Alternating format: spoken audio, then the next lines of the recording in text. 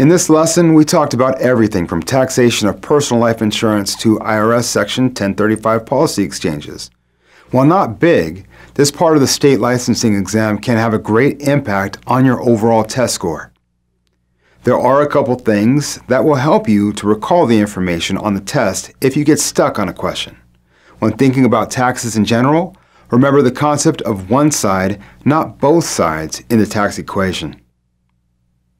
For instance, premiums paid for an individual life insurance policies are not tax deductible. That's one side of the equation. And on the other side, the principal death benefit is received tax-free by the beneficiary. Another thing to remember is if you don't pay taxes on something now, you'll pay it later. A good example of this is the tax-deferred accumulation within a permanent life insurance and annuity. You don't pay taxes on the gain as it's growing because it's tax-deferred, but you will pay taxes later when the funds are received.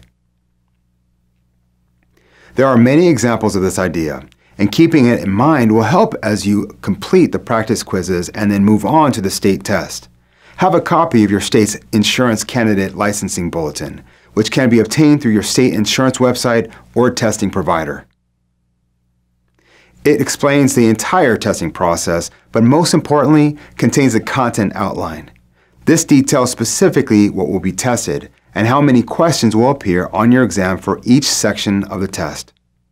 We've laid out our material in the same order and the format as the content outlines to help keep your studies coordinated.